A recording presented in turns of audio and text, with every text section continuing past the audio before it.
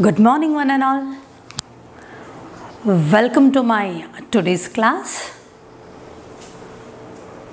We shall start with lesson number 8 of standard 10th. A village cricket match written by A.J. MacDonald. The author A.J. MacDonald is known as the author of the novel in English. The author of novels is known as the author of novels in English. In the present story, he narrates the match that was held between a team organized by a London editor and a village cricket team played in an English village. So, this is about the author. Coming to the lesson, there are two teams, the Scottish team and the English team. The two teams are named as the Invaders and the Warriors of Fordenden. Invaders and Warriors of Fordenden, or you can say the Scottish and the English team. In the Scottish team, here to understand the lesson, you have to know which player is playing under which team. So children, you make a list of the names in your book so that you will understand the lesson better. You make the list of names. Like for example, in the Scottish team, who are the players in the Scottish team? Livingstone, Pollock, Southcote, Hodge, who is the captain, the youth in the blue jumper, the major, Boone, Ogilvy, Professor, Ballistics, wicketkeeper, the wicketkeeper. So here these are the players in the Scottish team, and in the English team, Mr. Harcourt, who is said to be the sexton, the postman, Joe, the blacksmith, Bill, the baker, who is the runner. The baker is the runner. So, you should have a clear idea as to which player is under which team. So, make a list of the names just before you start with this video. Keep the textbook before you. Refer paragraph wise. So, let us start with the lesson. Here, the lesson begins with, the crises were desperate. The lesson is beginning in such a way. The crisis was desperate. All players were excited. If you see the first paragraph of your textbook, the crisis was desperate. All the players were excited. The batsmen were ready to bat. The players, that is the fieldsmen, the fielders, are moving nearer and nearer to the batsman. Mr. Shakespeare breathed, he was breathing, breathed, B-R-E-A-T-H-E-D, breathed so loudly that one could hear his breathing sound. His breathing was so loud that we could hear it, one could hear it, was present there. Mr. Southcote, who is said to be calm, also discarded the grass he was chewing steadily. So in this paragraph, it is said that Mr. Southcote was chewing a grass. So he discarded the grass. Mr. Hodge, of course you know Mr. Hodge is the captain. He goes out and brings Major for fielding. So this is the first point. Just see to the second point. In the second paragraph, it is explained about the batsmen. The batsmen are of course batting and are ready to score the runs. So, in the batting section we see two of them, Sexton, that is Mr. Harcourt, and Joe, that is the postman. Sexton is an old person and the postman is a government employee. So just keep this in mind. Sexton is Mr. Harcourt, he is a sexton, he is an old person, and the postman, he is a government employee. Here, postman being a government employee does not want to take any risk. Also, sexton, because of his old age, doesn't take any risk. So, though runs can be scored, they were not ready to make runs because they didn't want to take the risk. The game simply continues without any runs made by both of them. Finally, the postman hits the ball, and he hits the ball so hard that the ball goes near Pollock. Mr. Pollock picked the ball and threw it at the wicket. There were 2 overthrows here in the game, which is mentioned in paragraph 2.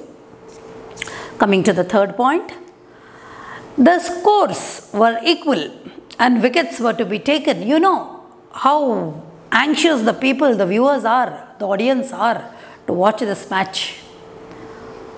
The viewers are anxiously waiting to watch this match, and you people are very much interested in cricket.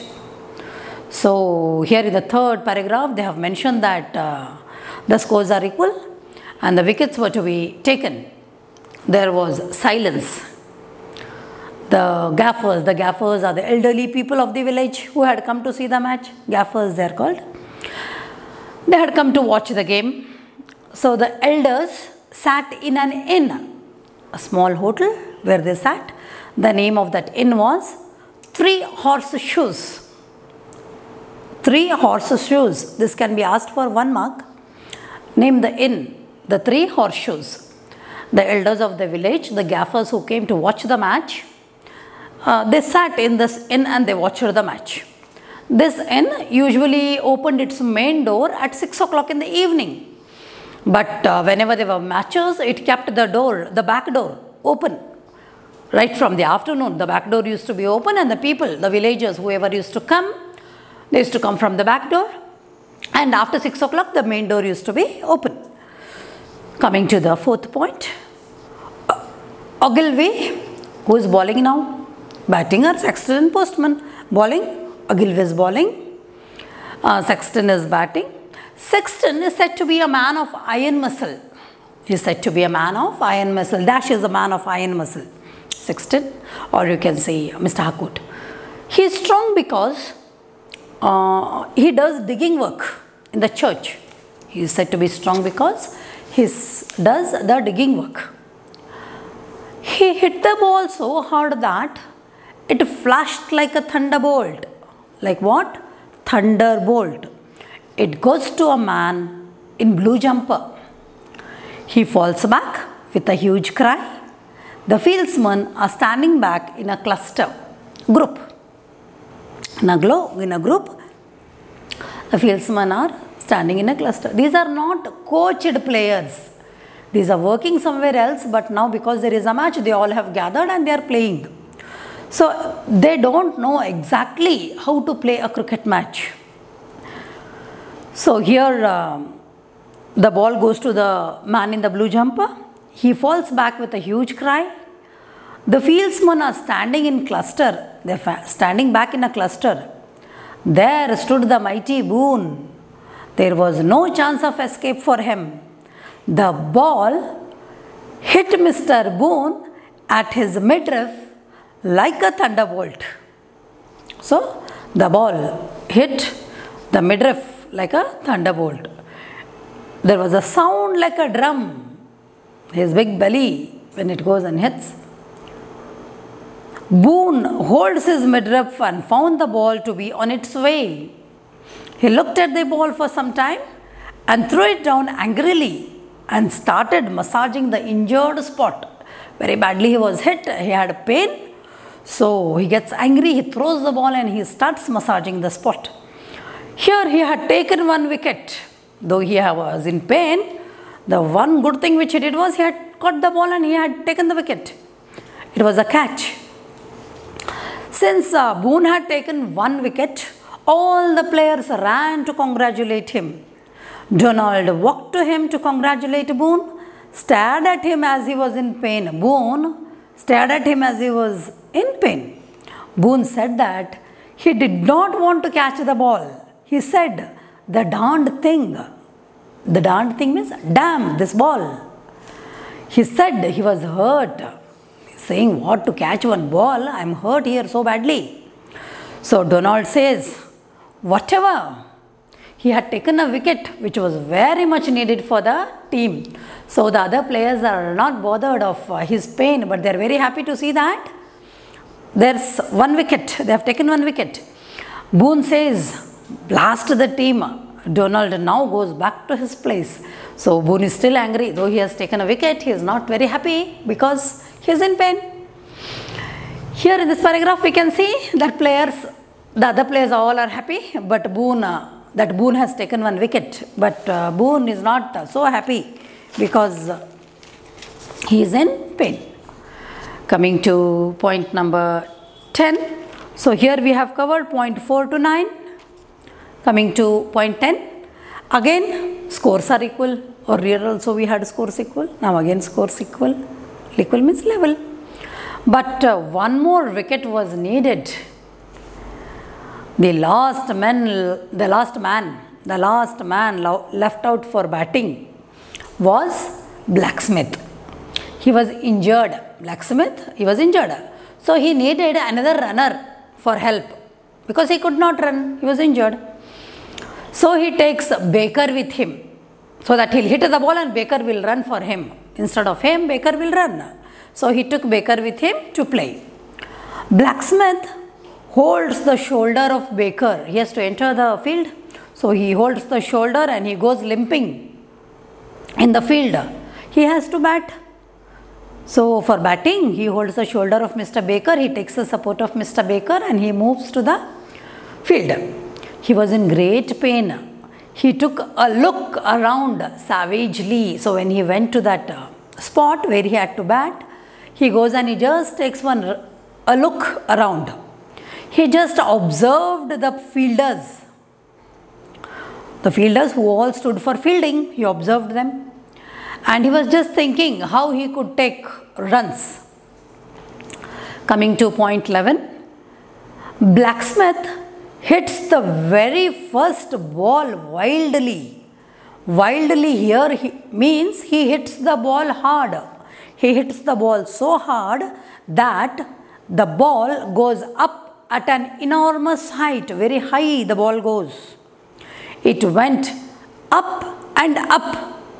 It almost couldn't be seen against the deep, cloudless blue sky. So hard he hit the ball. So wildly he hit the ball that it went up and up. It rose and rose. The ball seemed to hang motionless in the air. It stood like a hawk in the air. Hawk means a bird, like eagle. You find eagle or vultures flying at a great height. Eagle flies at a greater height. So he says hawk. The ball seemed to move like a hawk. Rise up and up, higher and higher. According to Newton's law of gravitation, what Newton's law of gravitation says? When an object is thrown on the top, it has to fall back to the ground. Why? Because of force of gravitation, the gravitation pull, it has to come back.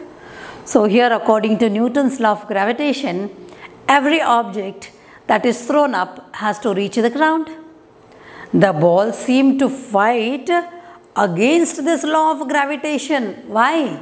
The ball which was hit, it was not coming down, it was going higher and higher. So it is said that it was moving against the law of gravitation. The ball moved up. But finally, it had to come back. The ball began to slow down towards the ground. However high the object goes, it has to come back. It has to come and fall on the ground. So finally it had to come back. The ball began to slow down towards the ground. Here we can see the fear and the hopes of the English team. They had hopes that it may be a 4, it may be a 6. Hopes were there that they will win. Fear was also there that they may lose. So, this is point number 11. Coming to point number 12. In the earlier 11 points, we saw how the ball in the air, especially in the 11th point, we saw how the ball in the air was being explained to move higher and higher. But now we shall see certain funny things happening on the ground.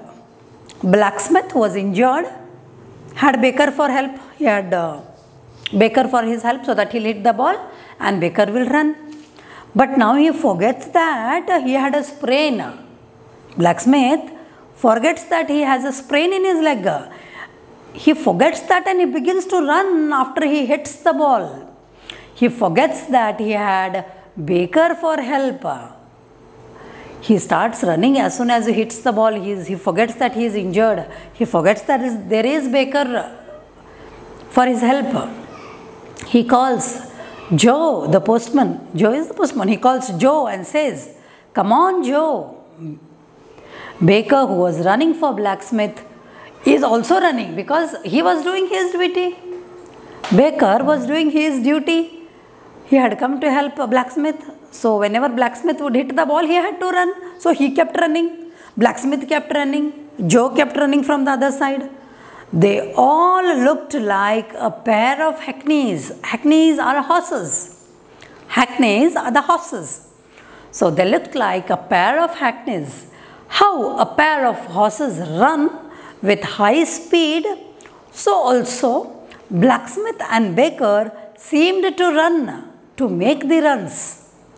So, from one side there was Blacksmith, Baker, who were running like a pair of hackneys, and the other side there was Joe the postman, who runs saying, what Joe says now?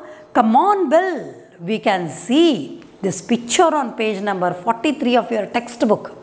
On page number 43, there is a small picture given in the textbook and we can see 3 of them. Those 3, Blacksmith, Baker and Joe. Joe glances at the ball and runs. Blacksmith, Baker, very naturally they run with their heads turned not only upwards but also backwards as well. So, once they are seeing where the ball is, once they see the backward whether they have thrown the ball, and they are moving, they are running so with such a speed to make runs. So, the whole scene can be seen in point number 12. Halfway down the pitch, the 3, who are the 3? The Blacksmith, the Baker, Joe. They all met with a clang, a dash. They all dashed one another. All 3 fell down. The author here in this tries to compare their the falling down of Blacksmith, Baker and Joe. These 3 will fall down to the ground. So, the author compares their falling to the falling hopes of the people of England.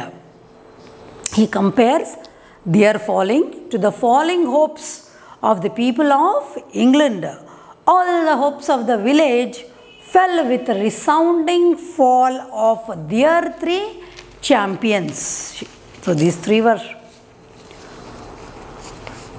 their hope. So, they feel that when these 3 have fallen down, it means that their hopes also have fallen. Coming to point number 13. Here, coming to the fielding side, here also things were not so well. The things were not so well.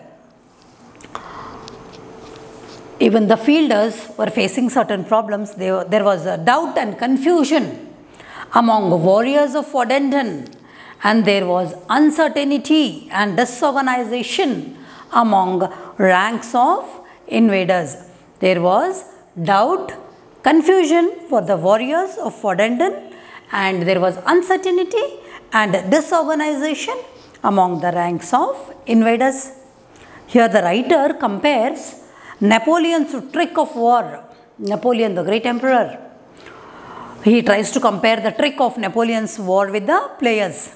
Napoleon, what he used to do? He used to gather all the soldiers. Napoleon, the emperor, used to gather all the soldiers at one place. He used to train them so well, and he used to be successful in each of his conquests. In each of his conquests, he would occupy the position very nicely, the possession of the place. He used to occupy, gathering all the soldiers at one place. But could this trick be followed in cricket? No. Here in cricket, all cannot gather at one place and become successful. They all have to stand at a distance for fielding. So here the author compares Napoleon's trick with this match here. But here in the game, success cannot be obtained if all the players gather at one place. So the author comments on this. Also, the captain, Mr. Hodge, disagrees with the Emperor Napoleon's dictum. So his theory cannot be followed here. Mr. Hodge concludes that many fielders at a particular place, at one place, is of no use. It's not possible to catch the ball if all gather at one particular point or at one place. We observe that the two fielders had not come towards the ball. They all were running and gathering at one place, but two of them did not leave their place. Who were they? The youth in the blue silk jumper and mighty Boone. Boone had not moved because he was more or less in the right place. The ball would likely fall at that place where he was standing. So he could judge, Boone judged that the ball will come to that place where he was standing, so he never moved from there. But he was ready and was ready to catch the ball. But Boone was already injured. He was in great pain because the ball had hit him at the midriff earlier. Boone was ready, but the other players were not sure that Boone will catch the ball. So the major who is there, the Major Hawker, he shouts, "Mine, mine," and moves towards the ball to catch it. Mr. Harcourt, who was seeing the ball, could now hardly see it. He simply runs around Mr. Boone and foolishly stands giggling at him. These people are not trained players. So he runs towards him and he moves around Boone and simply smiles foolishly. Giggling means smiling, laughing. Another two players, Mr. Livingstone and Southcote, approached towards the ball. They both moved as if they were in a competition to catch the ball, moving very fast. Either of them would catch the ball easily. Easily, both are running, anyone easily would catch the ball. But at the same time, captain saw both of them running towards the ball. He took a swift decision, a quick decision the captain took and said, "Yours, Livingstone, you catch the ball." Southcote hears this. Then Southcote has to obey the orders of his captain. So he remains still. But Hodge remembers the early game. Captain first he gives an order saying that Livingstone, you catch the ball. But Hodge remembers the early game and feels that it is not correct to tell Livingstone to catch the ball, but he had to tell Southcote. That would be the right decision. Immediately, he changes his decision. What the captain does? Immediately, he changes his decision and asks Southcote to catch the ball and says, "Yours, Bobby." So, as per captain's order, Southcote moves to catch the ball. Southcote listens to the orders of his captain again and he moves to catch the ball. But what happens here is Livingstone, whom the captain had ordered earlier to catch the ball, he did not hear captain's order. What Mr. Hodge said the second time, Livingstone did not hear it. Livingstone goes straight to catch the ball. He does not listen to the order of the captain.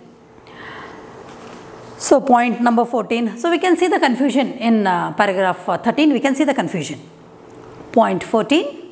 Meantime, Professor of Ballistics had made calculations of his angles, velocities, the densities of air, barometer readings.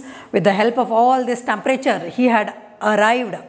With the help of all these things, angles, velocities, temperature readings, barometer readings, density of air, with the help of all this, he had arrived at the critical point and had marked that spot as X. He had calculated that the ball would fall there.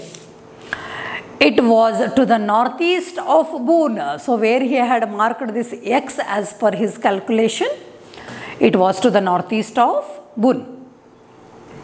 Now, Professor moves towards that point, but Donald comes on his way. Professor dashes Donald and falls down. So you can observe in this cricket match that falling down is more than catching the ball, taking the wicket. This is the funny thing in this cricket match. Southcote, who is running to catch the ball, tripped over Donald and was shot head first into Abraham like bosom of Boone, big stomach, Boone's big stomach. So here you can see the dashing, the falling down and all that. Boone stepped backward and came down with his spiked boot on the professor's toe. So he stamped professor's toe with the spike shoes. So professor again was in pain. Wicket keeper, who was partly fat. So here in the cricket match they should be thin and tall, but we can see all fat people here. The wicket keeper, who was partly fat, who is trying to catch the ball, pushes the professor from back. So the professor's state is like sandwich. Sandwich, a vegetable or a salad like onion, cucumber, tomato in between two bread slices. So this is called a sandwich. So the professor state between the two fat ones and he like a sandwich in between. Both Boone and wicketkeeper were fat. Professor was sandwiched between these two. So it's said twiddledum and twiddledee. So the state of professor is said to be twiddledum and twiddledee. Between two bread pieces, loaves, there is a layer of maybe cheese, maybe onion and cucumber, or maybe vegetable. So to add more to the situation, Livingstone, who came up with speed, dashed the professor, again dashing. So the condition of the professor is worst. First of all, he is sandwiched between Boone and the wicketkeeper, both are very fat. Now again somebody comes and dashes him. Livingstone comes and dashes him, he falls down. His condition is worsened. Mr. S. Pollock was alertly waiting to catch the ball. So here something is happening here, one dashing, the other falling down. There somebody is running to catch the ball. So point number 15, at last ball came down to Mr. Hodge. Now Mr. Hodge feels that Newton's law of gravitation seemed to be true. So finally when the ball comes down, Mr. Hodge is telling that Newton's law of gravitation has come true. And also where the ball landed to the X mark made by the professor, he had marked a point saying X, and he said that ball will come and fall there only. Ball fell there. The ball fell on Boone's head, it bounced and fell back near the wicket keeper. Shakespeare Pollock now catches the ball before it fell down. Now match was a tie. There was a tie. Nobody was the winner here. Mr. Hodge, the youth in the blue jumper, Mr. Pollock, all knew about the catch. Other players did not realize this. The two batsmen and the runner who had fallen down earlier now managed themselves to go back to their places. They realized the error they made, the mistake they made. Here comparison is made with the Russian troika. What is a Russian troika? It's a Russian cart drawn by horses. It's a troika. Troika is a Russian cart which is drawn by the horses. Now all three running was of no use. All the three were running, but it was of no use because Pollock had already caught the ball. Now the match was a tie. So point number 16. Finally, both the teams came to the three horseshoes inn. The inn where all the elderly people were sitting and watching the match. So the players, when there is a tie in the match, they come there. And coming to point number 16, finally both the teams came to the three horseshoes inn in the evening, and they spent their evening there. Mr. Harcourt made a speech in Italian language. So this is also a funny thing. Mr. Harcourt has made a speech in what language? Italian language. He has made a speech about what? The glory of England. When he is telling about England, he can make the speech in English, but he did not do it in English. The glory of English was told in Italian language. This is also a funny incident. Later, he fell asleep in a corner. Donald goes to his home, the Royal Avenue. By 10 o'clock in the morning, he feels that he had not learnt much about English because it was told in Italian language. He feels that he had not learnt much about the English from his experience of the national game. Thus ends the story of the cricket match between the two teams, and thus ends this lesson. Hope you all have understood the summary of the lesson. Keep the textbook before you and go on referring point wise. You will surely understand. Coming to the examination point of view, the questions may be like, name the two teams, the English and the Scottish you can write, or the invaders and the warriors of Fordenden, who are referred to as a pair of hackneys. Why did Sexton and Postman not take a risk of making runs? Why was Boone angry? What fatal mistake did Hodge make? How did Pollock finally catch the ball? The seventh question, who won the match? Nobody won the match, there was a tie. The 3-mark questions may be like, the approach of Sexton, Postman and Blacksmith Baker to the game is a typical of their professions. Elaborate. You have to explain about these characters. Short notes on a status quo episode. This is a 3-mark question. Pick out the humorous situations. Many humorous situations are there. So falling down, dashing, all those. So the reference to contexts may be like, I didn't want to catch the darned thing. The ball hit his midriff and he scolds. He says, I didn't want to catch this darned thing. The second RC may be like, the thunderbolt struck him in the midriff like a red hot cannonball. So this is for reference to context. So this is all about a village cricket match. Thank you. Hope you all have understood this lesson. Do like, share and subscribe.